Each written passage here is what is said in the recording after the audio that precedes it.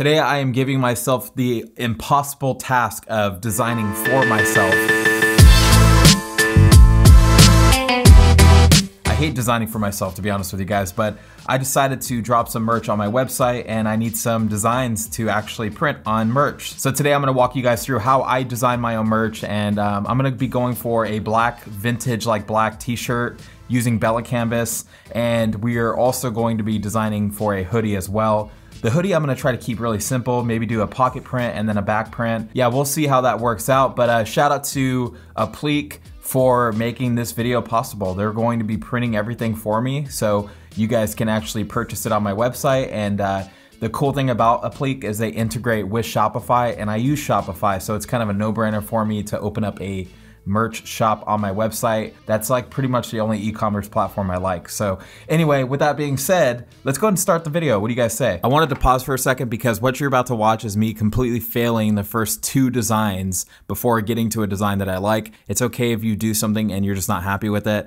It's an opportunity to start over again, and honestly, that's how you get better anyway. I wanted you guys to know that so you don't feel bad about yourself if you do something you don't like, okay? It's all part of the process. So with that out of the way, let's continue. All right, so we're in Photoshop. I'm gonna make a 14-inch by 18-inch document, and this will be resized later to fit our design, obviously, depending on how big or small we want it. But for now, 14 by 18 is perfect, and we're gonna go 300 resolution. And then on the background contents, I wanna make sure it is set to black. I'm gonna keep the color mode to RGB because I am going to do a black and white print. I'm not gonna do any color today. I just wanna focus on like a photocopy style design. We're gonna hit okay or create. I guess it could be okay, whatever. Now we're really good. So now I'm gonna use my favorite resource platform, which is Envato Elements. If you guys wanna sign up to Envato Elements, I do have an affiliate link in the description below. You guys don't have to use it, but if you do use it, it helps me out a little bit. But yeah, the idea I had for today's design was to have the skull, and then he's like thinking, so you can see inside of the skull's brain almost, and then there's going to be a computer in there, and it's going to say designer on the front of the shirt. We'll see if it pans out today. Hopefully it does. Well, I got news for you, Charlie. It didn't pan out. It didn't go good at all. The only thing I need to do now is basically download the PSD version of this so I can get rid of the shadows, and then we're gonna open that up into Photoshop and drag it into our canvas. We do not want any of the shadows, so I'm gonna turn those off.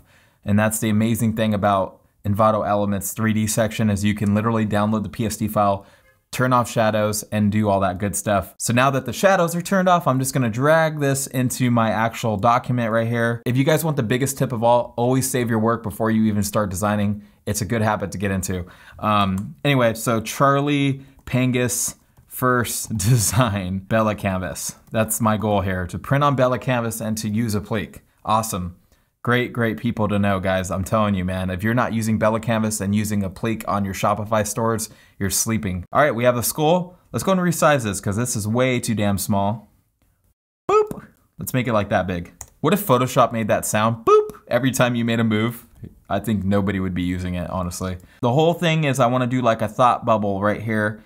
And how do we do that? That's going to be a fun one. All right, so in the middle, we're gonna do some sort of thought bubble. Maybe, I don't know. I actually do have an idea for this. So what I wanna do is go grab a lens flare from Google. All right, let's copy this over. Bam, shabam, paste that on top. Let's go ahead and rename the skull layer skull so we know where that is. And then we can name, I cannot talk today. Obviously, I'm not going to keep this as is. So I'm gonna go up to image, and we're going to desaturate it because I am going to add an effect to it. The one thing I wanna do before going into my filter gallery to add that effect is make sure my foreground and background are set properly. Cool, so we're good there. So now let's go up to filter gallery. You guys already know the drill. I use these tools so much. I mean, it's literally one of my favorite things to use. I'm probably overdoing these tools, let's just put it that way. I want this to be grainy, so we're gonna let that kind of shine. Maybe up the contrast, there we go. This is what I'm talking about. Inside of that circle, I want the computer to be there to make it look like, obviously,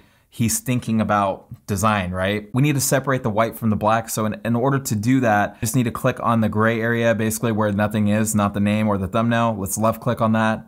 And you can see that layer styles pop up. So we're gonna focus on blend if, which is all the way at the bottom. And if we drag the black all the way to the right, you can see that it already gets rid of the black background. But what I like to do is feather it a little bit. So if I hold an option on my keyboard, I believe it's control on a PC, you can click and drag to the left, and this will kind of feather it and separate the arrow into two. By separating the arrows, you're basically just creating a smoother separation of the colors, and then you can hit OK, and then we're left with just the white, and then invert it. So now we're just left with the black.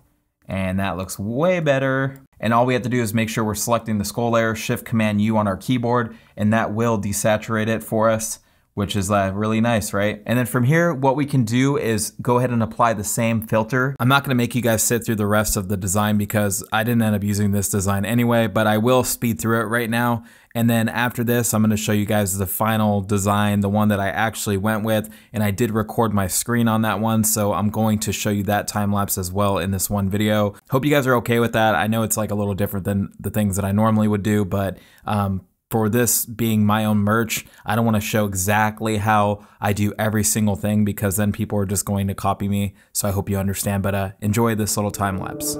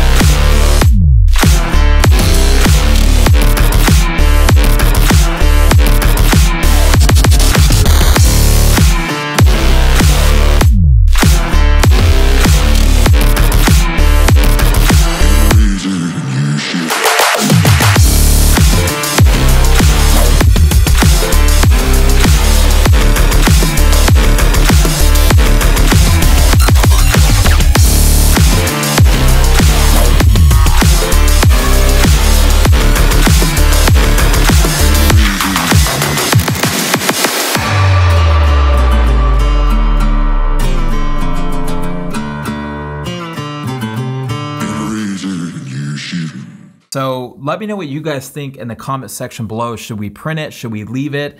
Leave that all in the comment section below and I'll get back to you guys. Also, huge shout out to Bella Canvas and Applique for making this stuff possible. Now I can actually get this stuff printed. So if we do want to print this, I'll probably send this to Ian at Applique and we're going to get that situated so you guys can see a physical product, which is going to be really awesome. But that's pretty much it for this merch design episode. You guys already know what to do. Keep creating, keep being awesome. I'll catch you guys in the very next video. Peace.